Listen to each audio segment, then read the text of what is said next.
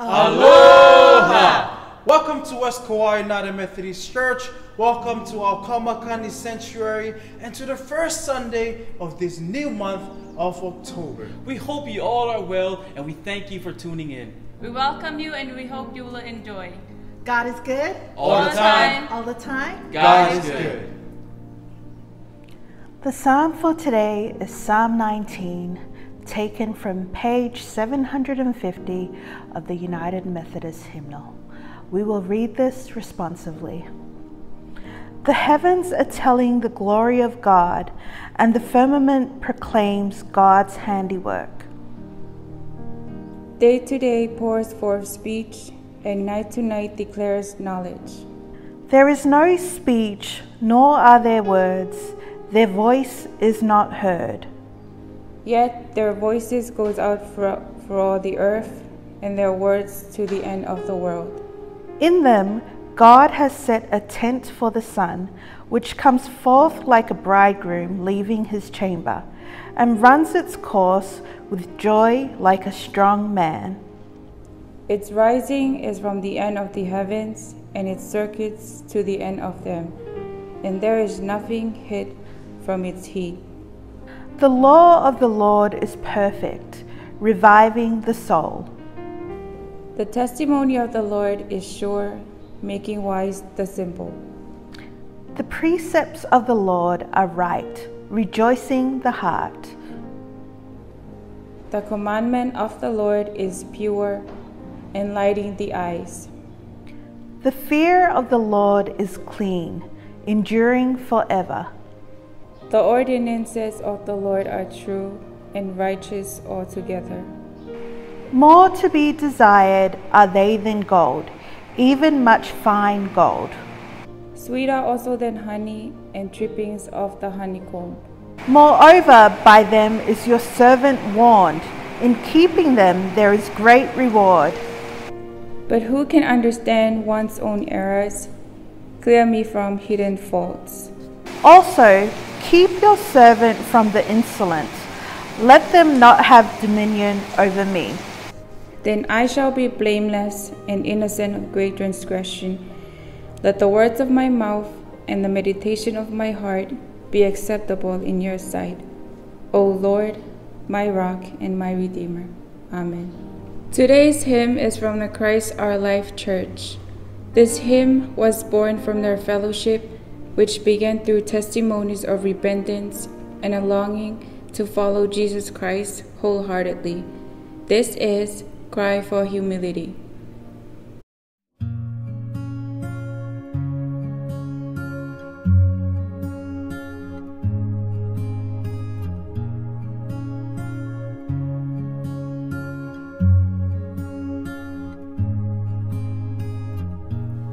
Lord, I cry for humility.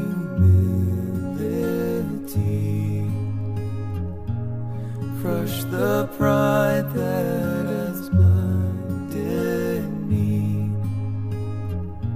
Forgive my hidden faults and bring the fear of God until your dreads in me.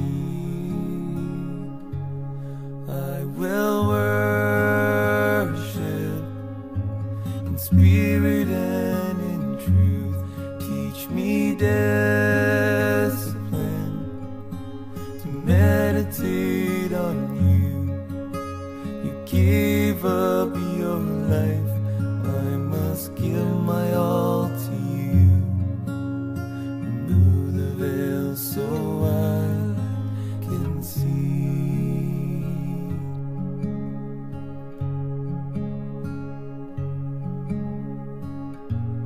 Grant me grace to see my wickedness.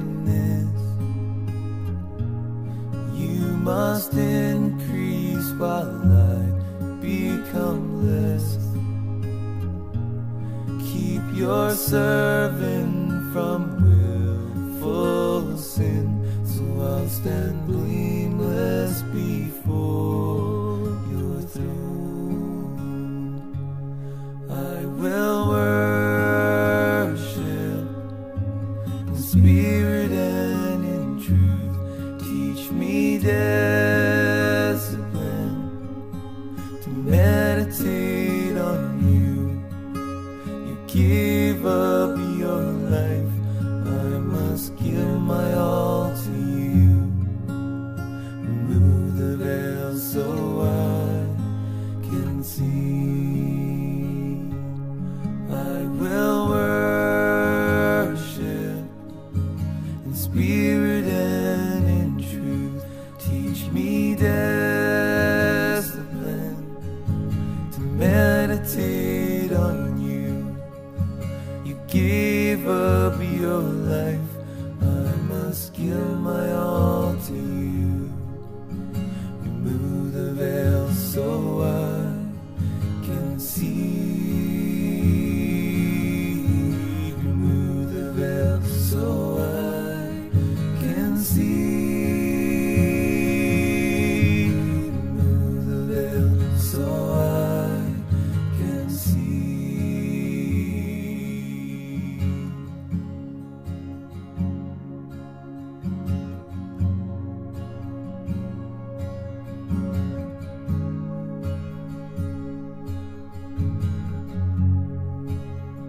I want to see you.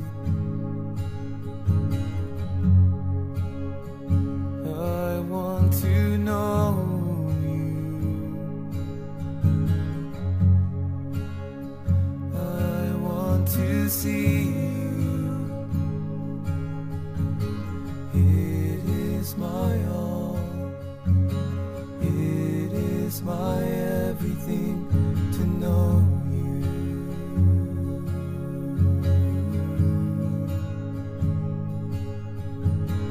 It is my all.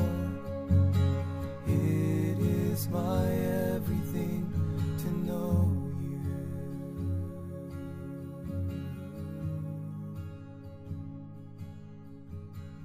It is my all. It is my everything.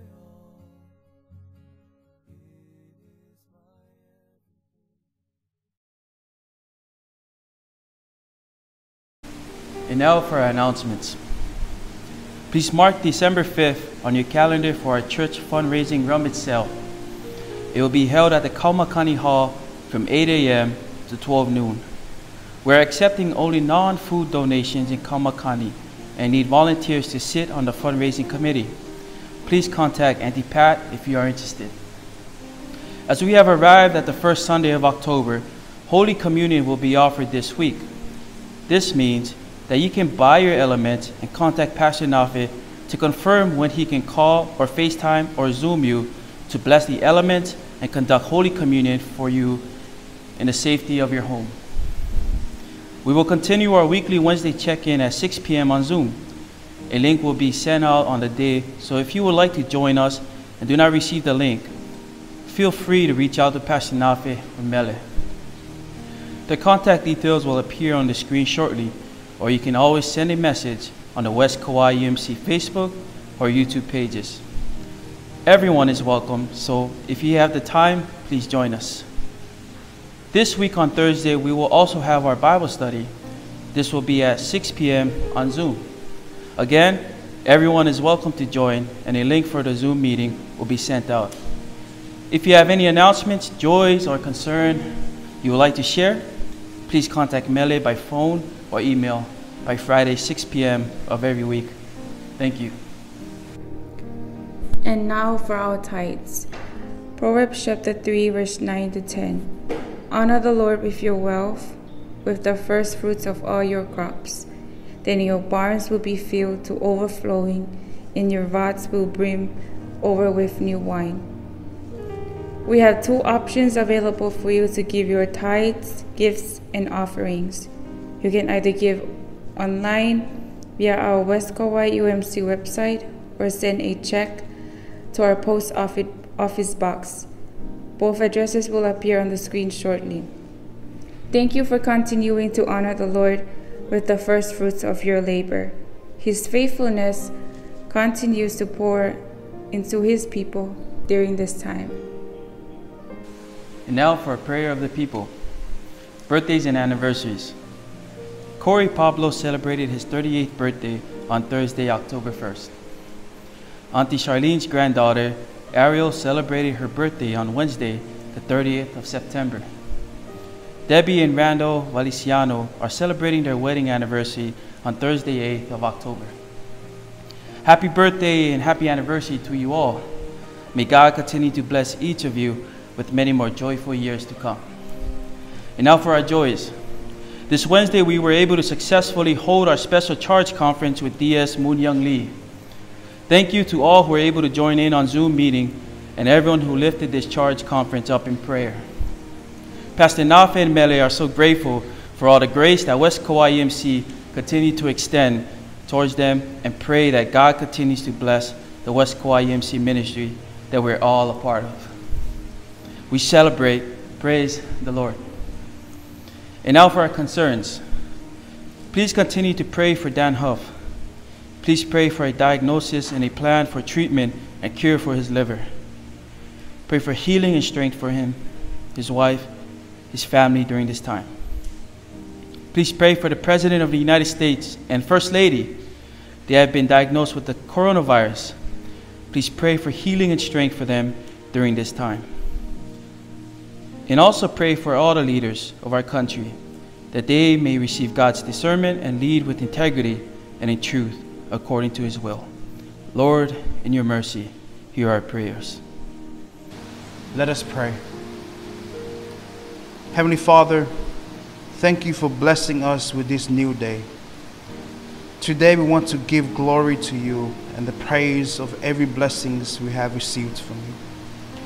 We're thankful for your word and for your guiding us every day. Thank you for being there when no one was there. When we look back on all you have done, our faith increases. Help us not to take your goodness for granted. Lord, we lift up all who are facing illness today, whether in body or in mind.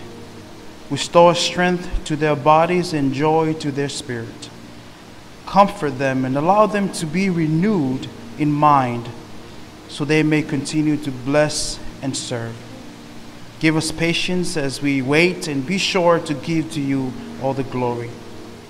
Your word teaches us that your joy is our strength, and we need your joy every day in all places in our lives. In your mighty name, Jesus Christ, we pray. Amen.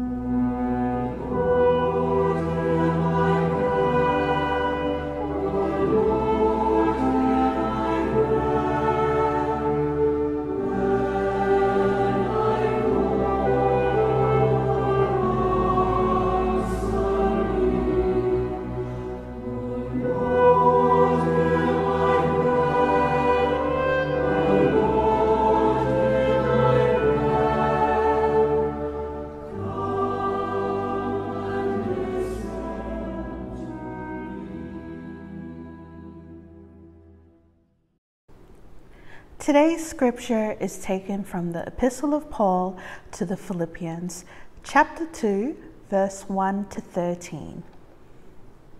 If then there is any encouragement in Christ, any consolation from love, any sharing in the Spirit, any compassion and sympathy, make my joy complete. Be of the same mind, having the same love, being in full accord and of one mind. Do nothing from selfish ambition or conceit, but in humility regard others as better than yourselves. Let each of you look not to your own interests, but to the interests of others.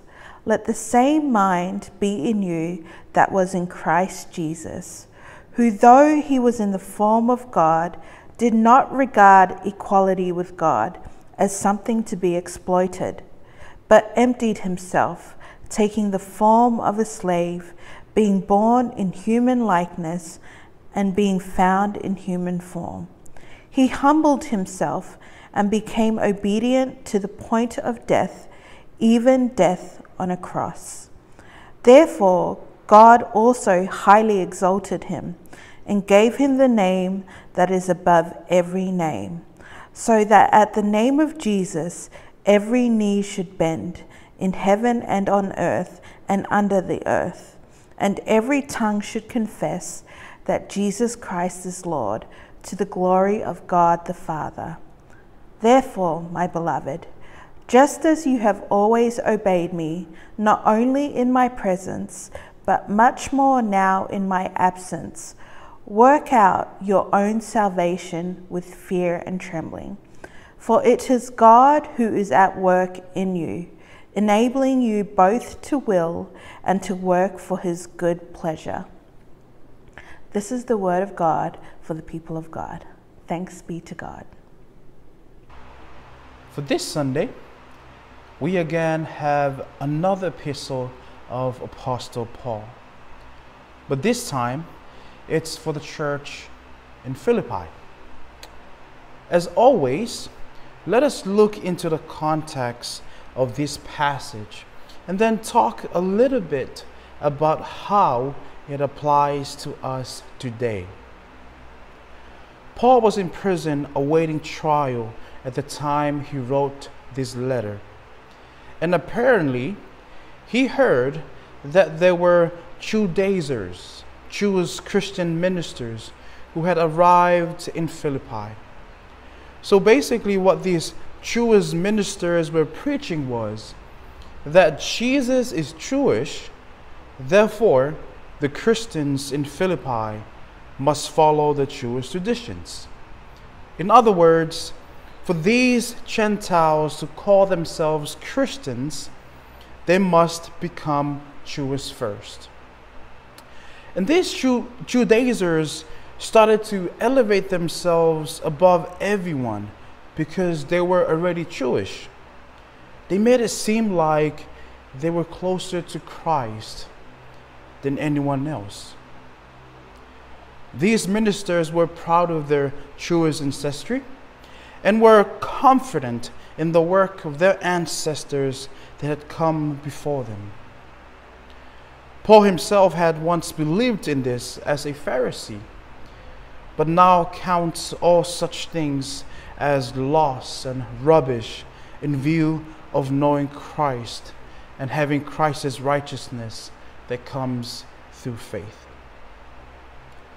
Philippi was a major city in Greece under the Roman colony. So a vast majority of the members of this church were Gentiles. And Paul heard that some members of the church had started falling for the teachings of these ministers, causing major division within this Philippian church. Not only did this lead to them straying away from the gospels that Paul taught, they were also becoming like the Jewish Christian ministers. Unsure, uncertain of the outcome for himself as he sat in prison, Paul's concern was not his persecution nor being condemned to death. His concern was the souls of this church in Philippi. They needed to reconcile with each other and be of the same mind in humility. And in keeping with his purpose, Paul quoted what is known as the Christ hymn. That is verse 6 to 11 of today's scripture, which is one of the earliest pieces of Christian understanding of Christ in the form of a hymn. Paul quotes this hymn to the church to teach them humility. And the reason why humility is so important is that these Jewish ministers were competing with each other, and the church members also doing likewise. This is why Paul said in chapter 1, verse 15 to 17, where some proclaim Christ from envy and rivalry, out of selfish ambition, not sincerely. But why humility? In fact, what is humility? I think all of us here already have a general idea, or perhaps our own definition of what humility is. I looked up the word, and according to the Oxford Dictionary, humility is defined as a modest or low view of one's importance. And that is exactly what Paul is teaching us today. That if there's any role model or someone we need to imitate his or her humility, it would be Jesus. His life, ministry, death, and resurrection. In fact, Paul wrote on the first 3 verses of the hymn that we need to be in the same mind as Jesus was, who though was the Son of God, yet he did not regard himself as equal with God, as something he can use for his own benefits. Like these Christian ministers in this church in Philippi. But Jesus emptied himself and took the form of a slave. You know, in those days, there were 2 ways to be a slave. You were either made a slave by being on the losing side of a war, or you became one to pay a debt to someone. The irony of this is that Jesus was not a prisoner of war, nor did he owe anyone anything. Yet that is how far he went down on the social ladder to show us what humility looks like. Church, in that context, do you know how shameful that is for someone to show humility this way? To be a slave, you are an outcast. You are a property of someone else. To be a slave, you are an unclean person and do not even have the worth to come near the temple. But Jesus had flipped that world of self-righteousness upside down. Apostle Paul wants all to do nothing from selfish ambition or conceit, but in humility. Look not to your own interests, but to the interests of others. And that is the point of the Christ hymn. That Jesus emptied himself of his divine prerogatives and humbled himself and became obedient to the point of death. Even death on a cross. The most shameful and humiliating way of dying. So the selfish ministers, in fact, all Christians should do likewise. As we know, humility is challenging because we are still in a world that is in the realm of evil. There's sometimes when we empty ourselves as Jesus did, others take advantage of that. Some will look at it as an opportunity to exploit. With humility comes sacrifice. Sacrifice of your own desire to shine. Sacrifice of your own wants and sometimes needs. Sacrifice of your want to be recognized as better. And it can be so discouraging, because once you become an imitator of Christ's humility, you are a new person. You will look at the world through the humility of Christ. And I just wanted to encourage you today, do not get tired of being humble in Christ. The late American pastor and Christian writer Aidan Wilson Tosser once wrote that for the Christian, humility is absolutely indispensable. Without it, there can be no self-knowledge, no repentance, no faith, and no salvation. For us Christians, the Bible tells us that we all fall short of the glory of God. All had sinned, and we need salvation to be redeemed. And salvation is received through faith and repentance. And those two can only be realized when we stand in humility before God. You see, humility in your heart comes when you see what Christ gave up so that He could reconcile with you and me.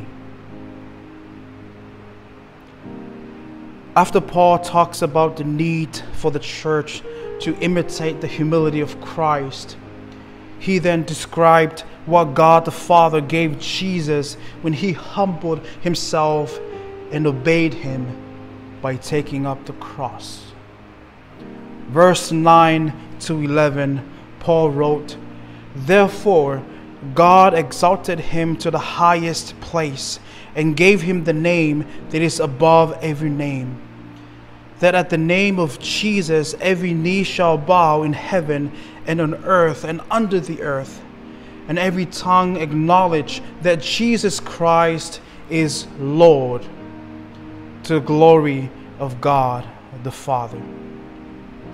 And that is the promise in which it awaits us when we humble ourselves before God. That God will exalt us into a high place before our enemies, before this fallen world. Humility is the gateway into the grace and favor of God. Let us humble ourselves before God and keep our eyes on the promise that Jesus awaits us with. Amen. And that concludes our service for today. We hope you enjoyed it. And we welcome you to join us again, same time, same place next week.